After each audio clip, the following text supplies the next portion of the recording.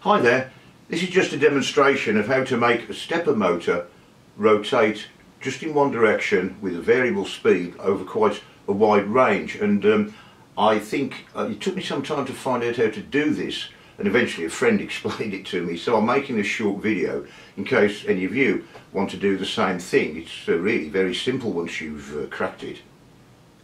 We've got a rig set up here which has a stepper motor and a micro step driver unit, a battery here to power the motor, and a signal generator to provide the pulses necessary to activate the driver to make the motor rotate. Here's our motor. It's designated as NEMA 17. That's just the size of the motor. That's the National Electrical Manufacturers Association of the USA for the size of motor, and that code has been in use for many years. And it's got 4 wires coming out of it. Some stepper motors have 6 wires, but it's very easy to find out how to reduce that down to 4 by connecting some of them together. So we move on to the next vital component, which is the driver board. Here's the motor and the microstep driver type M335, which is a very common type which you can get from the Far East at about £20. It looks very complicated. Let's have a closer look at the driver unit. Here's a close-up of the driver unit, and it looks horribly complicated, but it isn't really. And going from the top to the bottom on the left, you see we've got 12 volts DC in to drive the motor itself. It could be between 12 and 24 volts. Our motor works fine on 12 volts. The next 4 terminals down are the 4 wires from the motor, which are in pairs. It's easy to sort out which the pairs are. Look online and they'll tell you. The clever bit is what we put in here where it says speed control, which says pull. That's pulse. We need to put pulses in to make the motor go around. We'll come to that. The bottom 4, I don't use those in my application, but we will also demonstrate those for you. And these tables over to the right, we'll come to them later. It's very common for a stepper motor to have 200 steps for 1 revolution, and this motor is like that. That's 1.8 degrees per step, 200, and it will go around once. Now it so happens that in my application I wanted a speed, one of the speeds I wanted was about 1 revolution per second. So that makes it very easy, because if there's 200 steps, we need to feed 200 pulses from the driver unit into this, and with any luck it will then rotate once a second. Right, here's the motor. We'll plug the wires in on the plug there. We'll place it on this piece of plastic for a reason which will soon emerge. The pulses we want to operate our driver have to be a square wave on off. So I select square wave there, and I shall now adjust the frequency to 200 hertz, like so. The oscillator is set to 100 millivolts output, and that is enough to operate the system. If I increase this knob, the output of the oscillator will go from 0 to 100 millivolts, so let's do it. And sure enough, our motor's going round. And you can take it from me, it's going round at 1 revolution per second, so all this is pretty easy, isn't it? Well, there we are, but there is something we have to take notice of, which is this.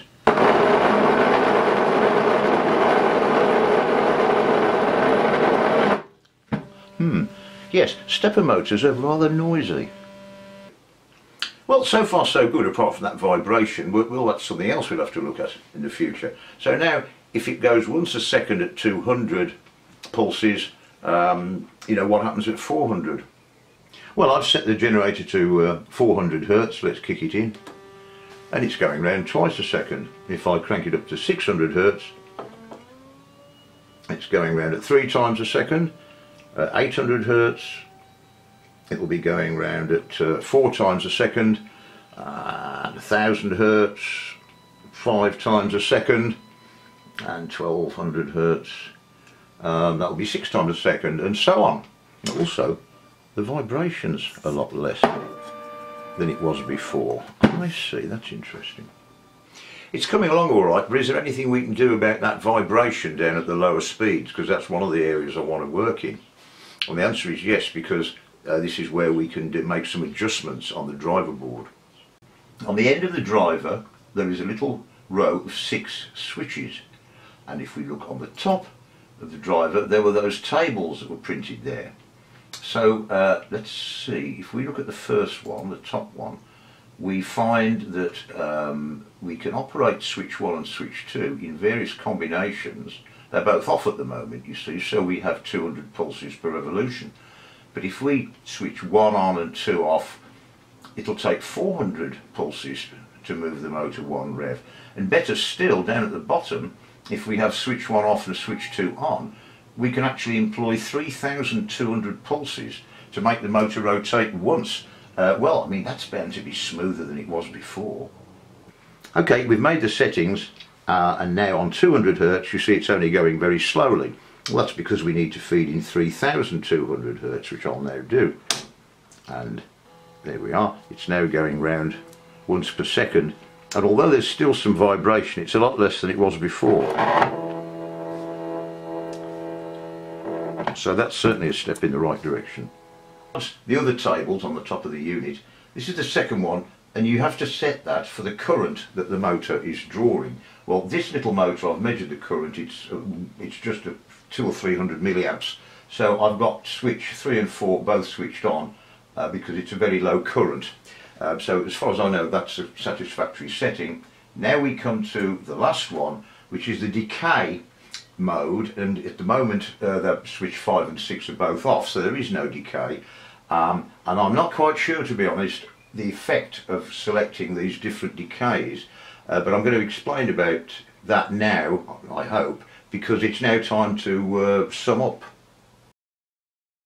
Well, we've skated through that pretty quickly, but there are 2 things which it is important to emphasise.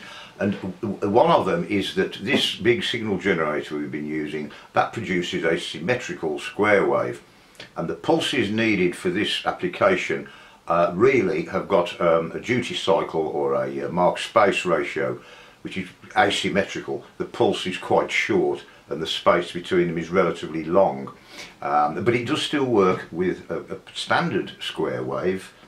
And what you would do to get the right profile of Mach space ratio or duty cycle, you would use a little chip like, say, an NE555 timer. They're only 30 pence, and with, you know, 2 or 3 resistors, a couple of capacitors and a potentiometer, all of which would probably cost under £2. You can arrange your Mach space ratio and make yourself a drive unit with a knob to get your stepper motor going at pretty well whatever speed you like.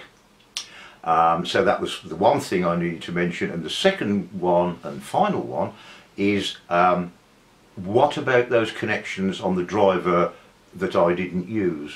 What are they for? Well, this rotation of the motor was suitable for my application, but I hear you say, well, I want it to go the other way, and that's what these 2 DIR, direction, plus 5 volts at positive and negative. All you need to do is apply 5 volts here and the motor will indeed go the other way, and here is a 4.5 volt battery, and if I just connect it to those tags, bingo, the motor goes the other way. And if I want it to go, take off the voltage, and it goes that way, and take off that way and it goes clockwise. So that's that, and that only leaves one more pair of connections to deal with, which is ENA, which means to enable, and yes, you've guessed. Sorry about the dead cut, but we've now transferred our 5 volts supply onto the enable pins, and if I complete the circuit and apply 5 volts there, the motor stops. If I want it to start it again, you disconnect the 5 volts and off it goes. I mean, to be honest, in my application I actually used to start and stop the motor by turning the power on and off, which is not a very elegant way of doing it, but it certainly worked. Well, to be fair, we have skated around a lot of complexities, but when I first got a stepper motor and one of these drivers, it was quite baffling, but we gradually got there in the end, thanks to help from friends. And I hope that if you can find some use for stepper motors, which are really unbelievable. I mean, the world is absolutely depends on stepper motors for everything. It's given you a little bit of an insight into it, and I wish you success with any project you undertake with stepper motor. Bye.